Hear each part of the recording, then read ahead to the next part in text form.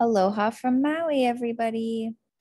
Today we're going to talk about the anxiety tetanic iris. So this you see in front of you is a hematogenic or a brown iris. And as you can see, these rings that are parallel to the iris edge, do you see how they're lighter? It's the buckling of iris fibers. They're called contraction furrows.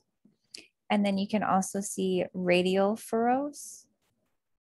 These are signs of an anxiety tetanic iris, which means that this person or anyone with these signs are prone to having problems regulating the nervous system.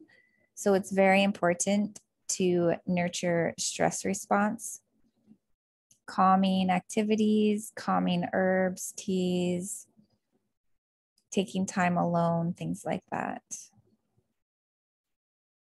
You can also see in this lymphatic eye, it's a little different, a little harder to see perhaps, but you can still see these rings around the outside, the contraction furrows. And then last one is a mixed or biliary iris.